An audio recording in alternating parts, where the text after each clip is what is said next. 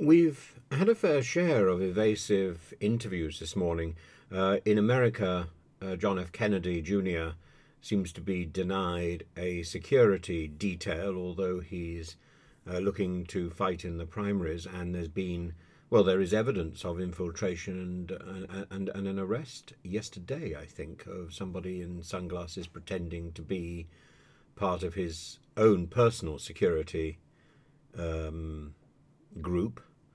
It's a little bit worrying. But over here, we've got this sort of dodging of questions. James Cleverly, do you think that about Libya? Do you think the reduction of budgets have consequences? Well, he says you can never reduce budgets without any consequences at all. Clever answer, but it's not really what was being asked. What was being asked was, what are we going to do to help Libya? Because this is an international crisis and we should be there. And when it comes to Russell Brand, Laura Quensberg says, are there wider questions the industry must answer? Is there some sort of cover-up going on? What's happening? And James Cleverly seems to be in on this secret narrative, and he says, well, it's about the voices of the powerless. It's about control. I entirely agree with him, but it's an evasive answer. As for the spy story, did you know about the arrest of a parliamentary researcher before you left for your visit to China? Of course he did. And he says we don't discuss intelligence or security matters. With Keir Starmer over on Sky, you treat smugglers as terrorists. Does that mean that you detain them without charge?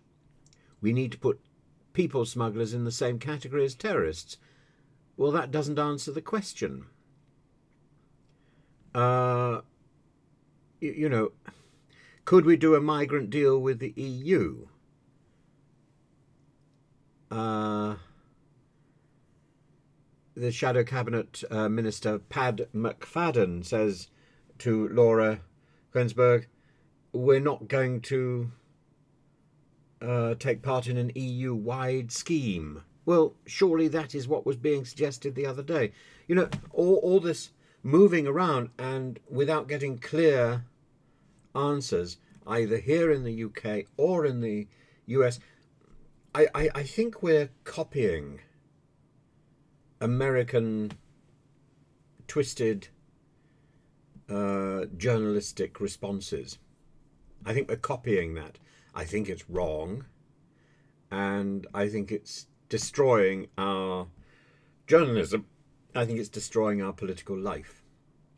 But I think there's a great deal we're taking from the States, and what we're seeing is a rise in the cost of elections and a cheapening of the deal. We're looking across at other countries where slogans rather than debate is the order of the day. Slogans get us nowhere. Slogans got us into Brexit.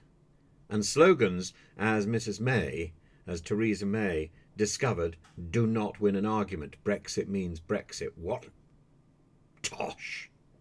What tosh. She had no idea what she was talking about. And that is the problem. Slogans are nothing. You have to engage in a real argument. Now, it doesn't need to be in public, but my fear is that the sort of pat answers that we're getting in television interviews, radio interviews, are the pat answers that ministers over here and over there are giving to each other, are giving in response to questions on the Hill and in Westminster. And that is no good for our respective democracies. It's no good at all. This is nonsensical. This is also, incidentally, exactly what we get in Russia. Russia again is all about political posturing and sloganizing.